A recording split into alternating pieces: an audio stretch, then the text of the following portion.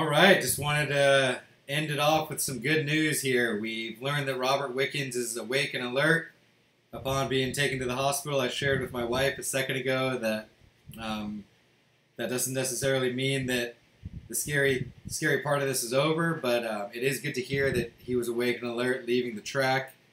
Just goes to show, man, IndyCar has had some dark days recently, and they're not too far away in terms of our memories when things like this happen. In particular, the Dan Weldon and the Justin Wilson incidents not too long ago within this decade are things that IndyCar fans, I think, flash back to when we go into that period of time between the accident happening and learning that Wickens is actually awake and alert. And obviously, we continue to keep him in our prayers to hope that the any injuries sustained are minimal and he's able to race again soon. So want to kind of close out that quick coverage I randomly had of it. Again, I'm not usually an IndyCar watcher. I was planning on sitting down and recording some Ducks videos here, and I had the Pocono race on as kind of background noise, and I walked past the TV and saw that on lap 8 it was a bad accident had happened, and kind of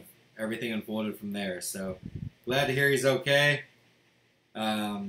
Hoping for the best, and I hope everybody out there that's a racing fan is sharing the same positive feeling I am that another driver is going to be able to hopefully continue their racing career.